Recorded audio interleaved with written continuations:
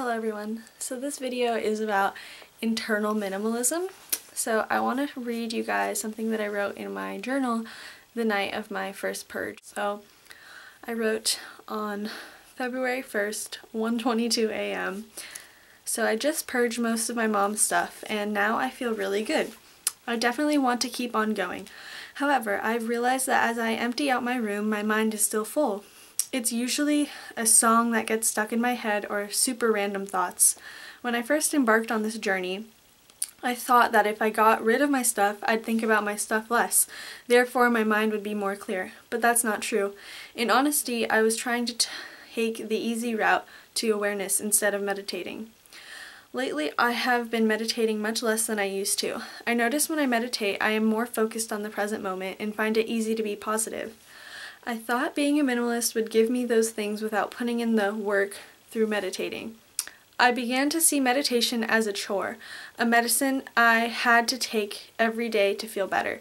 I just need to change my mindset and realize that meditation is the easiest thing you can possibly do because you literally do nothing at all.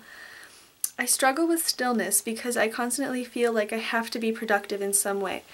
For instance, when I drove to the BART station, I realized I didn't bring a book, pen, notepad, or headphones, so I was worried I would have nothing to do. Then I took it as a sign that maybe I should just do nothing. As I sat on the train, I looked out the window and watched the beautiful Bay Area roll right by in front of my eyes. I also looked around and noticed that almost everyone was looking at their phones or reading a book. I think a lot of people are afraid to be still and do nothing because of two reasons. The first is they're afraid of their mind wandering off into the past or future, or the second, they're afraid of being bored. Truth is, I can't remember the last time I've been bored. Meditation isn't boring because I feel immersed in everything around me, yet nothing at all. I think that exercise is so healing, partially because it allows us to focus on what we are doing in that exact moment, which is how it should always be, really. I will continue to get rid of stuff, but I also plan to make time to meditate and focus on my breathing every day at least, before bed and when I wake up.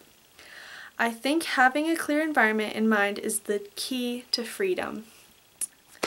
I just had to share that with you guys because I do think it is very important to focus on internal minimalism as well as external minimalism, and I think without one or the other you can't accomplish one or the other, if that makes sense. Guess what I'm throwing away? Yearbooks. Peace out. So heavy. So much weight. Goodbye.